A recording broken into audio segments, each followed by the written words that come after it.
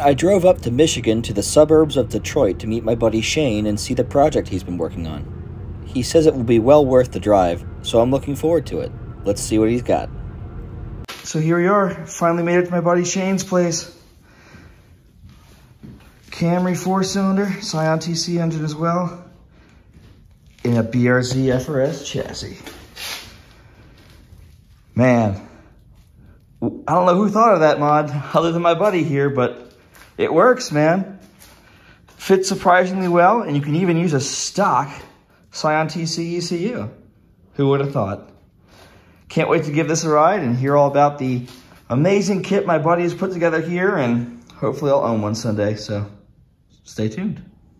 So Shane, tell us what inspired you to do this build, and tell me how it all works. Well, what inspired me was, well, like everyone, I blew up the FA20. It happened just on 1 quarter-mile pass, so that was very disappointing. And I got a lot of experience with the Toyota 2AZ-FE, so I figured, you know what, let me just go back to my roots. Nobody's really doing anything that's notable with this motor, but I have been, and I've been helping a lot with the Scion community, just trying to keep it alive. So, yeah, I've been running this motor since 2018. This particular one is built bottom end, forced internals, Brian Crowder stage 2 turbo cams, 11-1 compression pistons. I'm running a turbo from an Evo 10 and custom exhaust manifold. And as far as a lot of the other parts that's in here, I kind of designed stuff to make it work with the this platform without having to molest the body whatsoever. So there's no welding or fabricating of the body or anything to make this work. Everything for the most part is bolt on and plug and play. The only one-off part that's kind of necessary is the hood. I mean, I could get the motor to sit lower, but then I would have to screw with messing with the sheet metal and all that stuff and probably run a different transmission. So that pretty much raises production costs doing all that stuff. Right. I wanted to keep it as cost effective as possible. And I built a few cars for other people like this. I have a kit that's made to order, and the price is relatively low. So it's like under 10K for the most part. That's fantastic. So the other question is, how's the oil burn on these engines? I know they're not really made for performance, but it's more for convenience in this mod, but is that really a problem? That's only a problem if you neglect the motor for the most part. I mean, there was like a technical service bulletin that was put out way back when about it.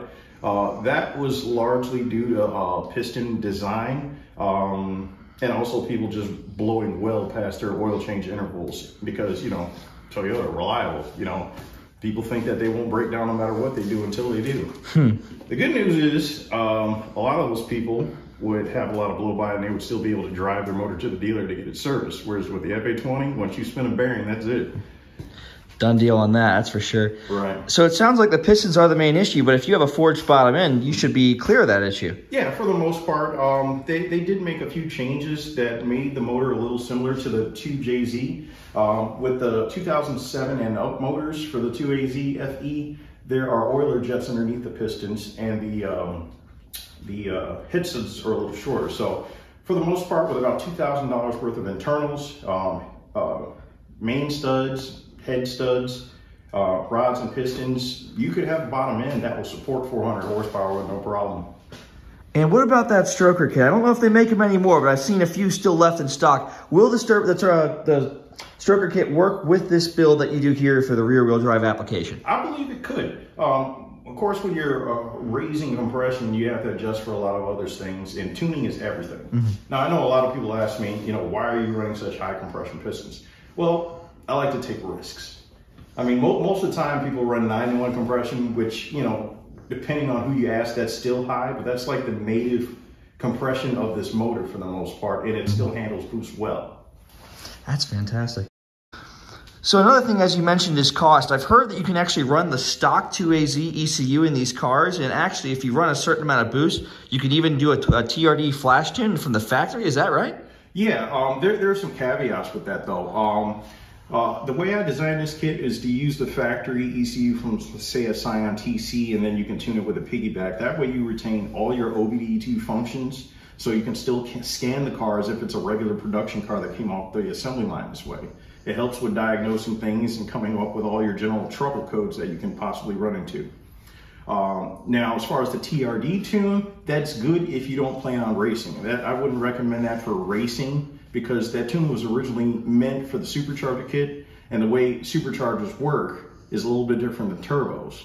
And on top of that, this platform doesn't natively have a map sensor. So the way TRD tuned that was based off of the specific injectors that they would use. So once the car is in open loop, it would just dump that full load of fuel. Now, with this particular build, it builds boost very fast. So, I mean, as long as you use a turbo that's like under 70 millimeters, you can see full boost before 3 grand under wide open throttle. Wow. So, generally, I usually package these with like a 6360 size turbo. Garrett's kind of my favorite. I used to run a Garrett for a long time, for actually 13 years before I gave up. And a buddy of mine actually gave me this Evo turbo, and I kind of used that and just made it work. That's fantastic. So it's OEM Evo 10 turbo. It's an OEM Evo 10 turbo, but it has an upgraded impeller wheel. So that's fantastic. And also, one more thing. I know people know I'm a Honda guy. People know case swaps are coming out for almost everything. Sure. And I remember you saying that the Toyota ECU does have a very low red line. What is a safe red line for this, in your opinion? Okay, the OEM red line is about 63 to 6,500. These heads have been known to take up to like 7 grand okay before you actually have to, you know, upgrade the valve train. So once you actually upgrade the valve train to something like Super Tech, or, you know, whatever your flavor is as far as valve stems and retainers and all that stuff, you can redline at about 8,300. That's amazing. That's the safe territory for the K24 too, if you do a couple of simple mods. But man, I'm happy. I think it really is a viable mod. You can do the OEM ECU and then build as you go. Right. And the great thing about this too is, like, you have to really get up there in horsepower before you actually start to see a real separation between horsepower and torque. So, like, say a bone stock motor with only 10 PSI, you'll make 300 horsepower, about 300 pounds of torque. So you're kind of like even there. And as you go up higher, like this is probably closer to like 400, 420 or whatever. Yeah. So I still got that even number of torque. Once you get up to around 500, then you start to see the separation to where you're just like maybe 30 pounds of torque less, you know what I mean? Yeah. But other than that, that's a really good balance. I've talked to people that have the FA20 and they make about 400 and something horsepower, but I still make double their torque. Oh, I bet. I think that settles it, buddy. I think I'm eager for a ride. What do you think? All right, let's do it. Let's do it, buddy. Thanks. So we made it out of the driveway. Shane's telling us that the heat and AC work even better. I guess they have a smaller AC compressor on the... That's a bigger AC compressor. Oh, yeah, on the FA small. It gets really, really cold. Okay. Try to get up this hill pretty good. We're doing good. That factory limited slip does its job. I know plenty of people that are dailying. Actually, that green FRS with the stand set up, yeah, he dailies that car. Wow. He's driven it all through Canada and other places.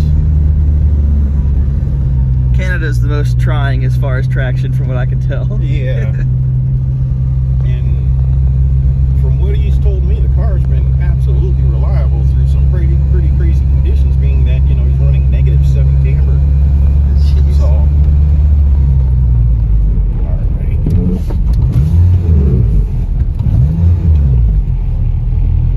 Like a boss. Here we go. Have you pitched that swap to him yet? The green one? Yeah, he's got it. Oh, he does? Yeah, he does have it. Oh. Yeah, he actually has a JDM motor, so some of the parts are a little different for him. Some stuff he might have the special order, you know, like water pumps and stuff like that.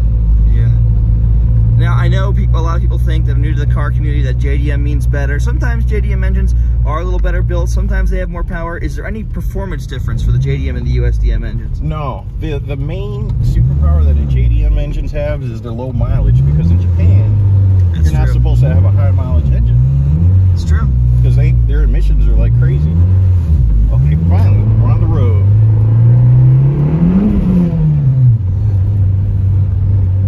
Got the snow off the tires a little bit. Wish it was warmer so but I'm pretty sure you'll kind of get the gist. I mean, the car is very smooth driving. I mean, you feel how it idles. Not a whole lot of vibration because it actually has some pretty stiff motor mounts in it. Honestly, this just feels like a relatively bolt-on stock car. If I didn't know this car didn't have this engine as an option, I wouldn't know. Wow, okay. Yeah, I don't spend a lot of time in the passenger seat, so it's like when you're the driver, there's certain things that you don't feel, and the passenger feels more stuff than you typically would. Oh yeah. But also, you never get a second chance at a first impression, so this is all new for me. You're right, that's true. Oh man.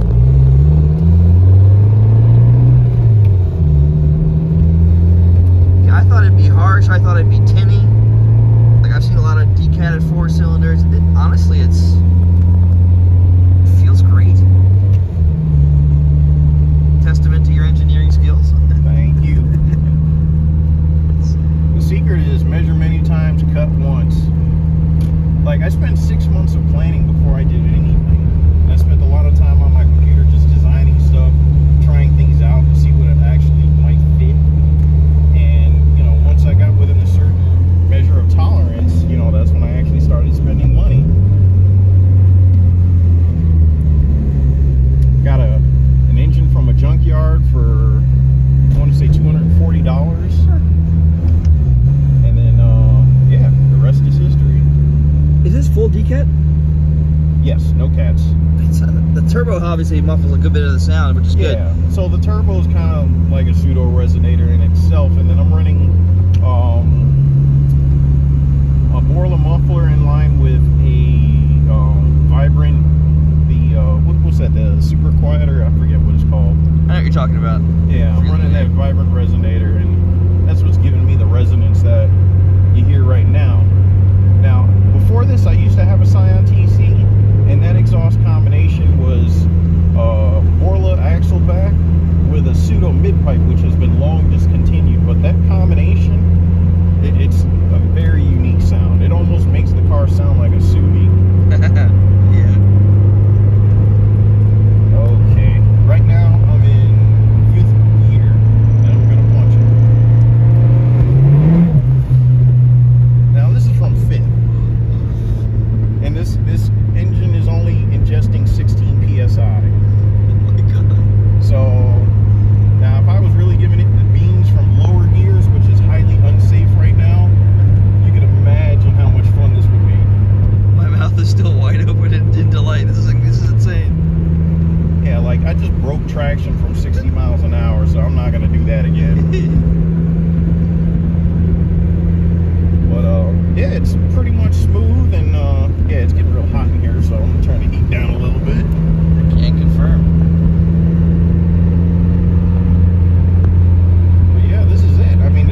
Plenty of view over the hood. A lot of people ask me, can you see over that massive hood? Well, yeah, you can. There's a lot of viewing space. And the thing is, on camera and photos, the hood looks bigger than it does in real life. So it's like when you see it in real life, it looks kind of diffused. No, I agree. Yeah, it's certainly not out of place. It's definitely not stock, but I've seen Camaros, Challengers, I've driven them, and the hood comes up more. That's the other thing, the rear visibility and the side visibility is better than any coupe, any American coupe. I mean, honestly, brother, if the Camaro had better visibility, I'd sell every car I have and I'd the only one. But you know, what can you do? I'd rather build a car like this, have another couple toys, and still be reliable. Absolutely. Now, a lot of people ask me, you know, what spark plugs do you want to go with when boosting a car? Rule of thumb is you always want to go like one step colder for every I want to say 15 psi, and then, you know, once you go somewhere above 20, then you want to go 2 steps colder. And sometimes you got to play with the gap. The plug is always going to be smaller. How small? That really depends on what you're trying to achieve. It's some very advanced trial and error science that you have to deal with. Now, I've been working with this platform so long, I can kind of do this stuff blindfolded, but that's mainly with this platform. When I started messing with the FA20, there was a little bit of a learning curve I had to go through because that's Subaru, and things work a little different with Subaru. But one thing I heard a lot is that Subaru's main weakness is in cylinder number 2 with a lot of their 4 cylinders. And the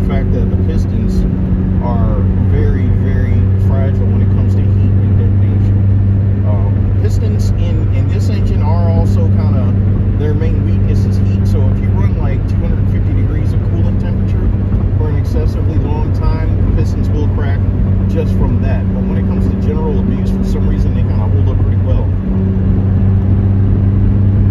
So, my main takeaway, as long as you don't overheat your engine for an excessively long period of time, the 2AZ is pretty strong. Even in stock form, it's amazing.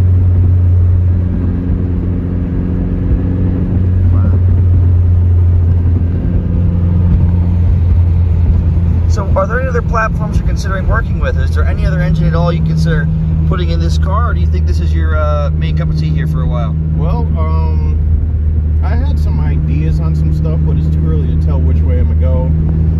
Because a lot of people ask me about, you know, running a beams motor, but it's like, how often do you come across those? True.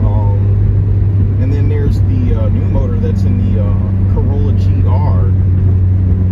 Oh, that yeah. would be very interesting to get my hands on. So somebody already sent me a listing from Copar because someone wrecked their GR already. Wow. And but there's no price on the listing, and he's telling me I should just jump on it and buy it for the motor. But I'm still doing my research because where the GR sits is a factory 300 horsepower, which is pretty good. There's still more I need to learn about it before I even consider even messing with that, because I'm pretty sure, you know, doing a swap like that would cost so much that you might as well just buy the car because it's so new, you know what I mean? For sure. But there are shops out there already playing around with the GR, because there will be a market for it. But there's not that many of those cars available to the general public right now. Yeah, that's one thing I actually dislike is, I mean, obviously if you're passionate about a build, go for it, but a lot of people, they put so much money into a build, and it's like, brother, you could have this car stock with, you know, a turbo or supercharger kit and a C7 fed for that kind of money. Right. So for me, obviously, there's multiple stages to this swap, but I like the idea of that the overall cost is still, I mean, you could do this swap for well under the price of a slightly used newer BRZ, right? GT86, Oh, GR86. I mean, I think, you know, doing this swap almost pays for itself in a bit. Because, alright, this is going to be a little tricky. There we go. Some of these roads are ridiculous. They got like a wide middle center section and then these narrow side streets. What's a good condition, low mileage FA20 worth? Because that also can help pay for the swap if you didn't blow the engine, right? Yeah. From what I've seen, a low mileage FA20 on most places run between $5,000 and $6,000. Wow. So that's kind of what Metro Detroit did with his Green RS when he did the swap. I took the motor and we sold it, and then most of that money paid for the majority of his swap, and then there was very little left over to come out of pocket with for him. So that's just fantastic. Gotta get a shot of the interior here. Gauges. It's all just put together well, man. I mean, these stock seats, no, these are not stock seats. These are just some bucket seats I picked up off of eBay, and you know, they do pretty well. But they fit the general aesthetic, the red stitching, you know. Yeah, I tried to make everything match pretty good. As far as the gauges go, that's my fuel pressure, because I'm actually running a fuel return kit in this car. Just something, it's not necessary with the swap, but that's just something extra I did because I was doing a lot of R&D. Down here is the scan gauge too. With that, I can actually scan for check engine codes and delete them on the fly. And also, this sees every diagnostic that the ECU actually sees. Everything from long and short term, fuel trim, voltage, water temperature, open loop, closed loop, and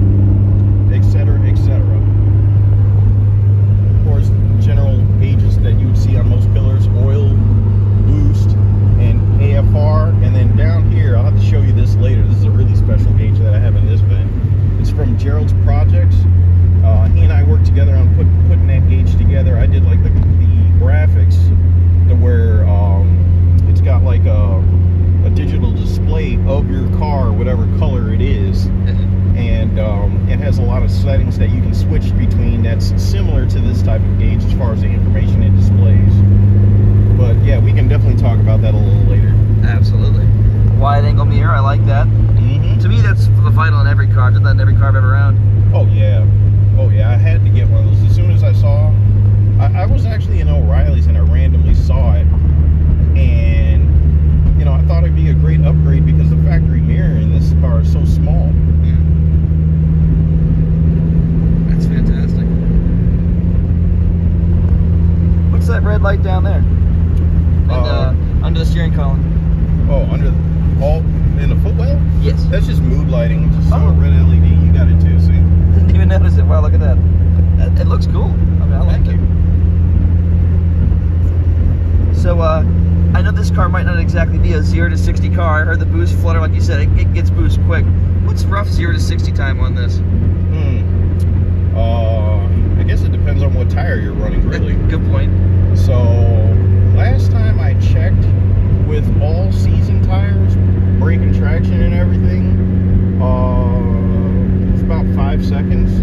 Awesome. Right now I'm actually running Falcon 615K plus track tires. So in good weather conditions, it would probably be a lot quicker than that, but I could still do a rolling burnout even in these tires. Yeah, well, I believe it. So, I mean, yeah, you saw the car just kind of twisted just from pulling from 5th gear. It felt solid, but it felt like something was just popping up under me. It just shot up for a second.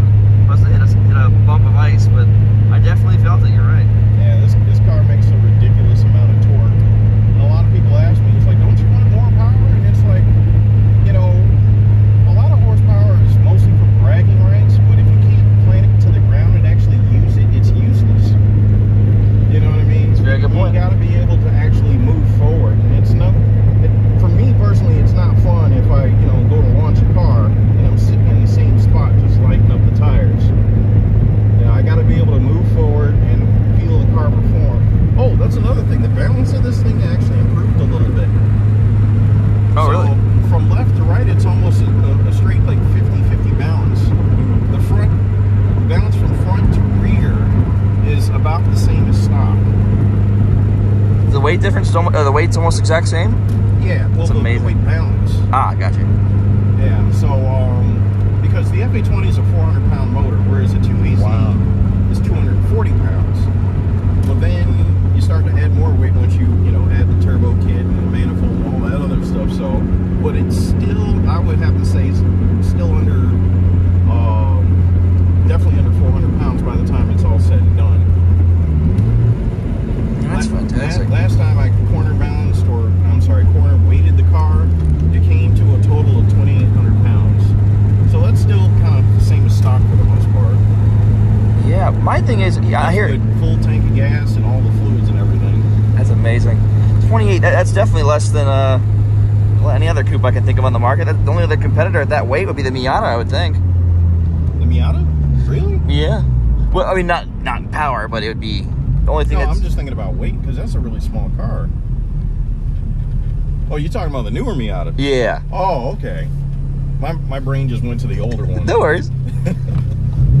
Because that's the thing, man. I mean, there's not a whole lot of competitors. Just like the old AMC, was it the AMX? It was actually a two-seater. Oh, yeah. So that was technically a Corvette competitor. Yeah. But I mean, what was this compared to? I mean, the Mustang, maybe, and then I guess maybe a Miata. There's not much really to compare it to anymore, unfortunately, for us enthusiasts. Yeah, now, I've driven Mustangs before. I've been in a lot of fast Mustangs. One thing I could say is the way this thing launches, because, like, tire aspect ratio makes a big difference, too, when how a car performs. When I launch this thing, it lurches like a Mustang does. It just kind of squats in the back, and feels like it wants to just kind of like gallop, you know what I mean? Yeah, oh yeah. When it really bites traction. So the way I have this car set up, I wanted it set up to where it can do more than just one type of motorsport. So it can do straight line racing and it can do road racing. Drifting, it can do that, but it's a different animal. Like you just felt how easy it just kicks to the side if you really get into it. Oh yeah. So with that being said, I just worried about, how easily will I just start breaking stuff, because it's a lot of torque. I've seen with Jackson Racing, the supercharger kit for the FA20 is becoming popular. But I mean, like you said, you can have double that torque and at roughly the same boost, roughly the same horsepower. Just not a torquey engine at all, the FA20. Yeah, I mean, the FA20, I mean, I can't knock it totally because the way they designed it, it sounds amazing. It's smooth revving, and the power delivery is just right for the weight of the car. So when they built everything, they kind of built it to the maximum. But all the value of the vehicle is in the engine because the FA20 brand new from the dealership was like $27,000. Yeah, a brand new long block. The long block's 27 grand? Yeah. Oh my god. Last time I checked. I believe it. Now, brand new short block from the dealer, the 2AZ, 3,500. Yeah. So it's like if you want like a fresh new OEM motor, just go to the dealer, give them the part number, and boom, there you go. You don't have to think about it. Just break it in like you normally would any fresh motor, and then you can enjoy it. 10 psi, 300 horsepower. You can, I mean, my estimate is you can enjoy that worry-free for 5 years. But I say that because you don't know what people have in as far as their intentions with a build. Right. Some people will build something, beat on it, and then think that it's just going to last forever. And then there are some people that are very gentle with their car, so they might get away with 15 years. You know what I mean? Mm-hmm. So it really depends on what is the purpose for the vehicle. Now that's the thing. I mean, if you really are married to the FA20, you can get a nice low mileage used, probably a FRS because it's cheaper because Scion's a dead name brand, and then you could buy another shell and then 2AZ swap it and still be at less than a new long block price. Isn't that crazy? Yeah. And what I like about this kit too is like the way I design it. If you wanted to go back to stock, you could. That's amazing. Like if you said, hey, I had my fun, I want to move on to some other type of car, I want to sell this one, but obviously, no one's going to know what in the world I'm selling, so I got to put a factory FA20 in it. Put the motor in there, plug everything back up the way it was, send it on down the road. That's amazing. And then you can like sell your built 2AZ to the next person that's interested, How is interest doing these days? How many have you sold these kits? I sold about 5. For now. Yeah. I mean, because like this is almost like a one-man show. I got a guy in California who's actually doing all my CAN bus programming because that's where the real magic happens. The CAN bus bridge makes it so everything is integrated. Like you see how the dash works flawlessly. It does. No check engine lights. Nothing weird like that. No trouble codes. Power steering works. AC works. Everything works, including these buttons here. Oh wow. Sport mode, traction, all that stuff works. You can still do the pedal dance like normal. I mean, not that you would notice anything because you're making so much more power. It's true. Okay, we're back in the subdivision. I'm gonna really test my driving skill here. And I will do my best not to distract you. I'm used to. Ooh, look at that.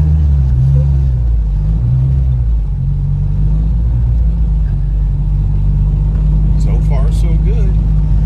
So far, so good. They did a good job paving the street. Yeah, I guess so.